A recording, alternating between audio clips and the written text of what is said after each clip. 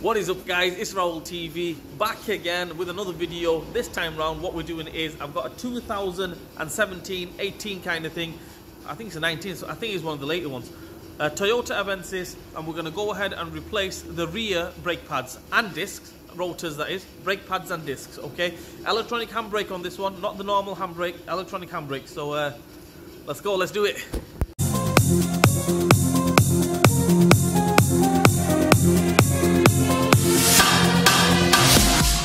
Right, the first thing we're going to do is open the bonnet, go here, take that brake fluid reservoir cap off. I mean, for the rear brake pads you don't really need to do this, but it's a good practice anyway. Do that, take that off, that way there's no pressure when we're pushing the pistons back. Right, next thing for us is we're going to jack this car up. I'm going to do it on the floor because it's got a side skirt on it and it's a trouble getting it on the ramp, so I'm going to do it on the floor, one side at a time, jack one side up, put some axle stands on it, put a block on the front, and basically take the wheel off. So let's go ahead and do that.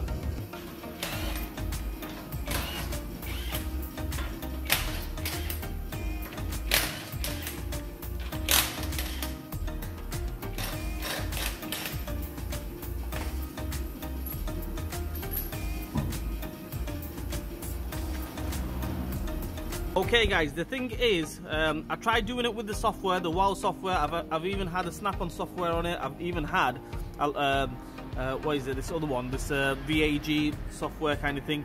I've had 3 softwares on it and I haven't got the right software to disengage the handbrake. So we're going to do the old school way, the old fashioned way. Basically, handbrake is off now, totally off. Okay, ignition is on. I've got a battery charger on the battery just in case.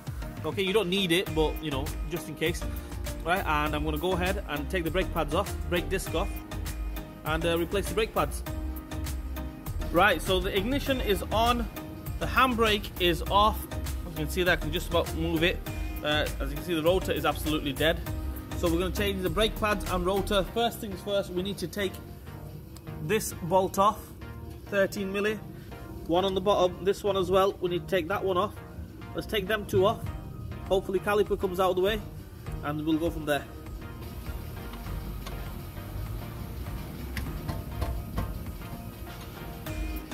Okay, I've took them 2 13mm off. Right, all we do now is dead simple, like any other brake caliper. We just pry that off. Not rocket science. Just get a screwdriver and just pry it off. There we go. Once it goes, it will go. That's it. You get both hands on it, a bit more control. So that's out of the way. Okay, we're going to take the brake pads off. All we do is flick the brake pads off.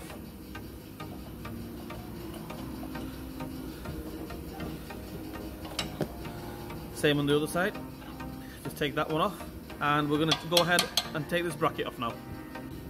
Right, the brake pads are off. What we're going to do now is, I'm doing this on the floor, that's why it's a little bit hard to show you guys, but if you can see it there, this bracket here, okay, the caliper bracket, we're going to take that bolt off. I think it's a 17mm socket, get a strong arm and socket on it. One directly beneath that, which is there. Take them 2 off. Hopefully this bracket should come off.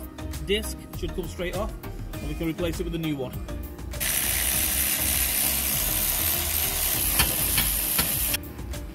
Okay, that bracket is off. All we do now is give that a little hit. I mean, you can even hit it on the rotor if you want, because we're going to change it, replace it anyway. So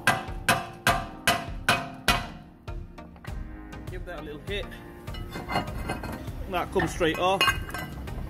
All the dust in the world. That's it. We're going to start sneezing in a minute. So yeah, there we go. That's off. What we're going to do now is we're going to push the piston caliper back. The caliper, that is. Push that back. As you can see, that's come out quite a bit, so we're going to get some oil in there, some maintenance spray or WD-40, whatever you've got. Put some in there, wind back tool, and let's wind that in. Right, I've got the wind back tool on, back up. As you can see there, guys, I hope you can see it.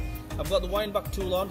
Right, I'm going to try demonstrating while I do it as well, because I've had a few comments saying that show us how to do it, so don't explain it basically. So basically there it is, it's on there, wind back tool is on there. You can get one of these tools from eBay, brake wind back tool, handbrake wind back tool. You get the spanner on it. I've modified that slightly, and just turn it clockwise on this side. I think it might be anti-clockwise on the other side, or counterclockwise. So I'm in the UK, and the driver's side is clockwise basically. Okay, going in nice and easy. We're gonna push that in all the way, and then we'll go from there. See there, close up, the piston has gone in, the caliper piston has gone straight in with the wiring back tool. If it doesn't go straight back in, make sure it's nice and free when you are putting it back in. You don't want it to be sticking.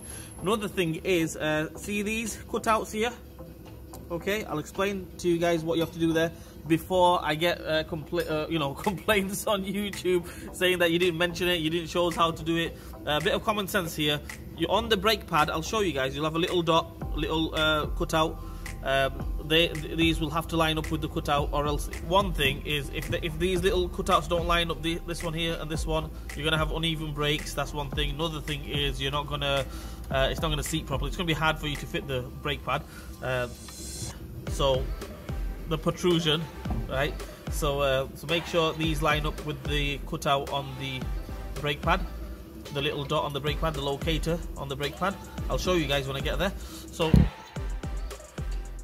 next thing for us now is, guys, we're going to put the rotor on, the disc on, that is. If you're in America, the rotor, right? I'm only messing, right? So let's put that on, and we'll go from there.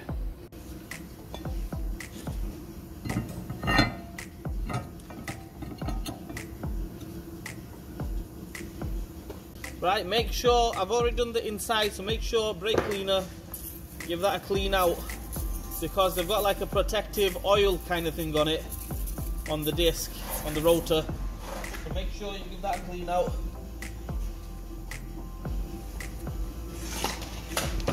Bit of white tissue will be better. So give that a clean out. Let's fit the bracket back on. Everything in reverse order. Let's do it, guys. Let's go.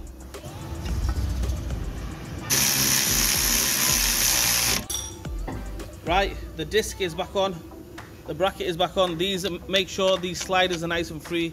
As you can see, these are nice and free on mine as well. Okay, we're going to put the brake pad back on now, adjust the brake, and hopefully job done. The other side, my brother's doing the other side, so that saves me a lot of hassle.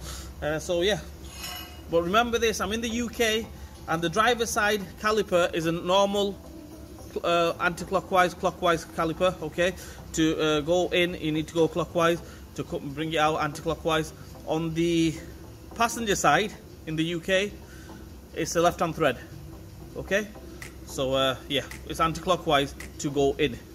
Right, that pad is on, the outer pad is on. The outer pad can go on, no problems, no issues with the outer pad. The inner pad, see this dot here, this protrusion here.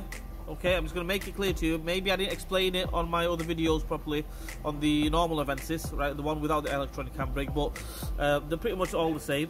This one here, this protrusion here, make sure it lines up with one of the cutouts, this one or this cutout, okay? So when we adjust it, readjust it, we're going to bring the caliper out a little bit, okay? When we adjust it, make sure it's lining up with that cutout, okay? Let's do it. Alright guys, as you can see there, brake pads are on, brake disc is on, the rotor's on, everything's on, and there's the caliper. It is absolutely horizontal kind of thing, right? So that is going to line up with the cutout with the little dot on the back of the pad, remember, okay? So that's what we want. So as you can see, I'm going to put that on like that. That is absolutely like a horizontal kind of thing, okay? So we're going to go right like that, we're going to go straight on like that. And basically, I need two hands. When you get the caliper on, happy days. That should be done. Right, so there we have it. I banged a bit of copper grease on there. That's on there. I'm going to put the wheel back on. Pump the brakes up.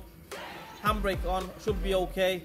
So before anybody slags me off, the protrusion, that little cutout, the little dot, make sure it's lined up with the caliper. Okay, the cutout on the caliper. Just making that clear. Right, that's it guys, that's the Avensis done. As you can see there behind me, he's just driving off now. There we go, all done and dusted. Right, make sure you pump the brakes up before you take it for a test ride. Make sure you put the handbrake on, check it, it should be okay. And yeah, that's, like I said, I didn't have the software, but you can do it without the software. You're not supposed to, but you can. Anyway guys, Raoul TV hooking you guys up. All I'm going to say is like, share, subscribe to my channel, hit the bell button for me, leave a comment in the comment section. Raoul TV will see you guys soon.